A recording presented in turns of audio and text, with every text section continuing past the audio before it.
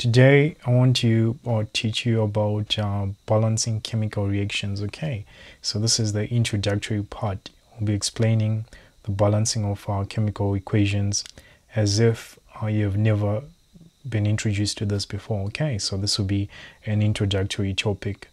If you're doing combined science, there's a reason we are doing this video, and the reason is so that the processes that you study in combined science, for example, Haber process, contact process, the reduction of iron in the blast furnace, as well as photosynthesis and respiration. These processes, they can make sense if you know how to balance chemical equations, okay, especially how they are often written. Okay, so I want you to understand very carefully. So these are just random equations that I got, and what we're going to do is we're going to illustrate using some of them, and then we're going to relate to the actual equations that we want.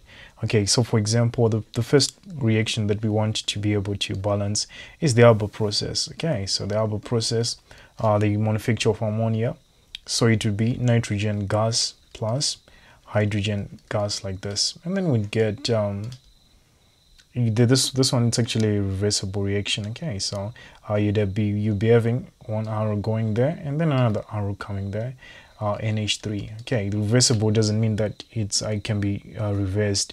It actually means that as the process, as the reaction, this one with the reactants going forward, this one is also breaking down to form nitrogen and hydrogen. Okay, so it's going in both directions. Before we do this, let's actually attempt one of these. Okay, so we're going to start with this one, A. So the idea of balancing chemical reactions, it comes from two laws. If you're doing chemistry, pure chemistry, then you should know these laws. The first one is called the law of definite proportions. Okay, so the law of definite proportions, it tells us that whenever you have a compound or a molecule, this molecule, it's always formed in definite proportions of the constituent atoms. Okay, so for example, iron chloride here, iron 3 chloride, you always find it as FeCl3. You never find it in any other proportion. Okay, so you have one atom of iron and then 3 atoms of chlorine in every molecule. In this case, it'd be in every formula. Okay, molecule would be nonmetals. For example, this one would be 2 iron atoms to 3 oxygen atoms. Okay, forming this formula here. So it's definite. The proportion is very definite. Okay, so that's one of the. And then the other one is called the law of conservation of mass. Okay, so conservation of mass. So conservation of mass, you might be familiar with it already. Mass is conserved. So in a reaction, we are not dealing with, we're not touching the nucleus in any way.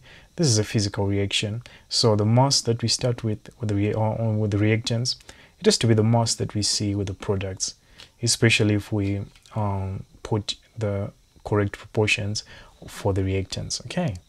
So for example, this one, iron and chlorine, if you're doing this process, you should know, to someone who is a chemical engineer, they want to manufacture, let's say, iron 3 chloride for a certain purpose. They have to know what proportions they should put, and then this proportion, it's proportioned by number of moles. Okay, so number of moles, that's the proportion that we're dealing with. The numbers that we're going to put here, they are called stoichiometric coefficients. Okay, so they're called stoichiometric coefficients.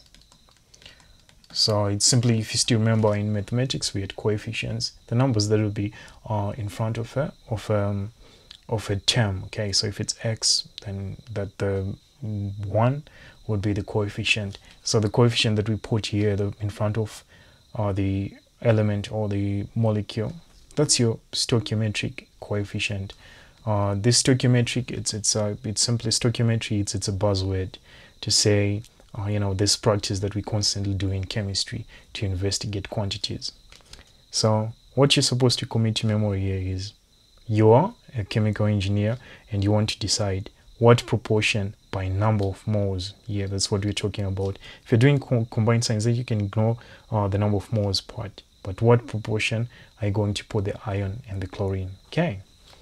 So what you do now is you investigate the number of, for a balanced equation, it has two conditions. Okay. The first condition is that the number, you can write number of atoms of each element is the same on both sides. Okay.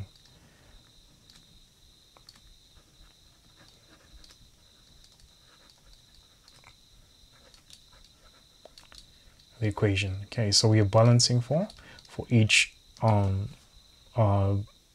element here, and the other one is that the charge is balanced. This second one we are not going to focus on it. We're going to focus it in separate video for those who are studying chemistry. But then the charge is balanced. Just commit to memory those two conditions. Okay, for a balanced reaction test, you have these two things going for it.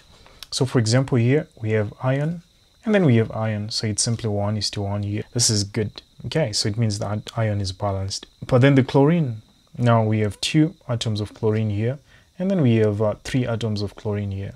So we have a problem. We have to make the chlorine balance. So you can do this in one step. If you're really good at math, what you do is here you recognize that you have two here, so it's just chlorine. So you have an opportunity whenever you have a standalone element or standalone molecule, it's an opportunity for you to balance the reaction. So you can actually balance reaction in one step here. So it would be 3/2.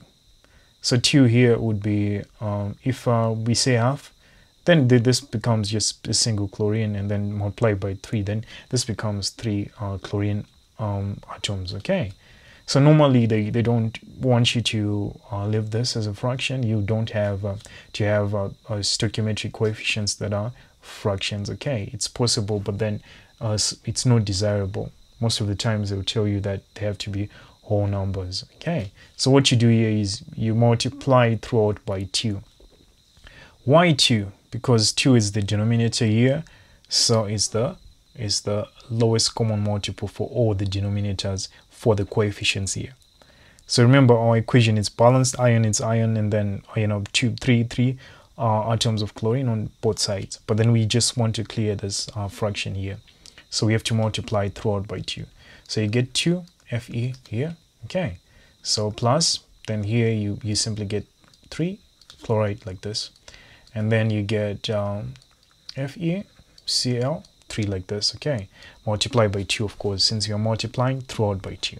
Now notice that iron is balanced. You have 2 atoms of iron, you have 2 atoms of iron here, and then chlorine, it's also balanced. You have 6 here, as in 2 by this 3 atoms here, so 6. Then here you also have 6. Okay, so this would be your balanced reaction.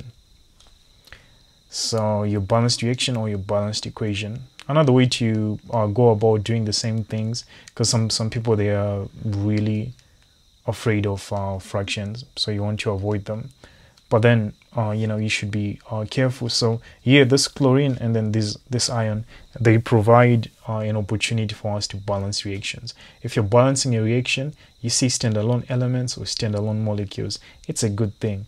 Those are the opportunities for us to balance. Okay, so here you want here you have an even number, so you want this one to be an even number as well. So we can say 2 here, and then this one would be 6, right? So it'd be 3 chlorine atoms by the multiplier, which is 2, so it'd be 6 chlorine atoms. Okay, so if it's 6 chlorine atoms, we can come here and then put 3 here. Now we have 6 and 6, and then the iron, now we have 2, so we have to make 2 here as well. Okay, so this one would be the balanced equation. Okay, so there's one way to go about it. The first one, that one was more mathy, but then this one, it's kind of laid back a little bit. If you understood this one, then just go with this one. Remember, the bottom line is the number of atoms of each element on both sides must be the same. Okay, so here let me actually leave this because we don't need to redo this part. Okay, so here for the upper process, what you'll be having here is you have nitrogen, you have 2 nitrogen atoms here, then you have 1 nitrogen atom, so they're not in balance. You have 2 hydrogen atoms, then you have 3 hydrogen atoms, so they're not in balance as well. Recognize the opportunities. The opportunities for balancing our equations, they're with hydrogen and with nitrogen. Okay, so you can actually first temper with this one in the same sense that we are first tempered with this one. This one is what you want to first temper with. So here recognize that you have even numbers. So if you put 2 here, then you have even numbers for both. Okay, so you actually have 2 nitrogen atoms here, then these are 2 nitrogen atoms as well, and you have 6 hydrogen atoms here, so you need to fix this.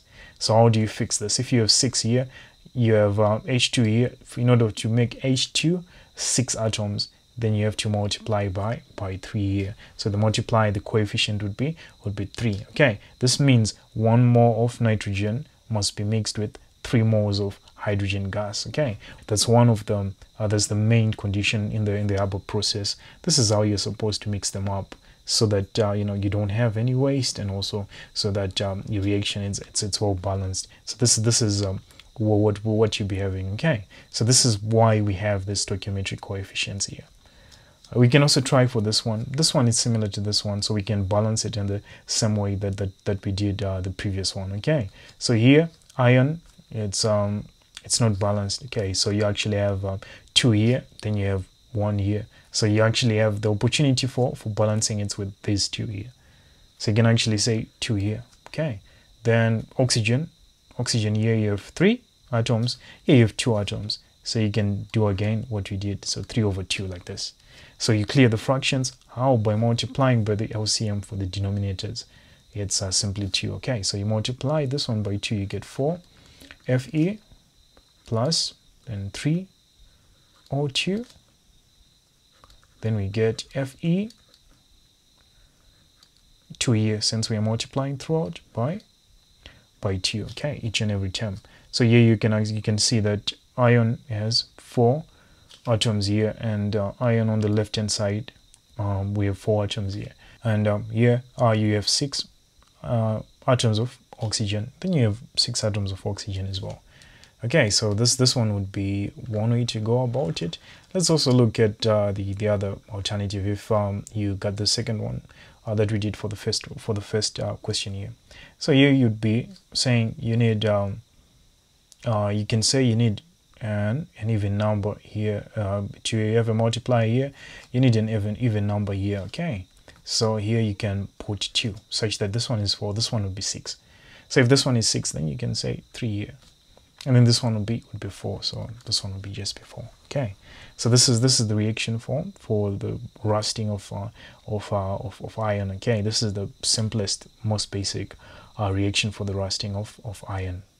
So this is just about it, and what we're going to do is we're going to balance one more reaction for photosynthesis, but then we'll do that in a later video. Okay, thanks so much for watching. Cheers.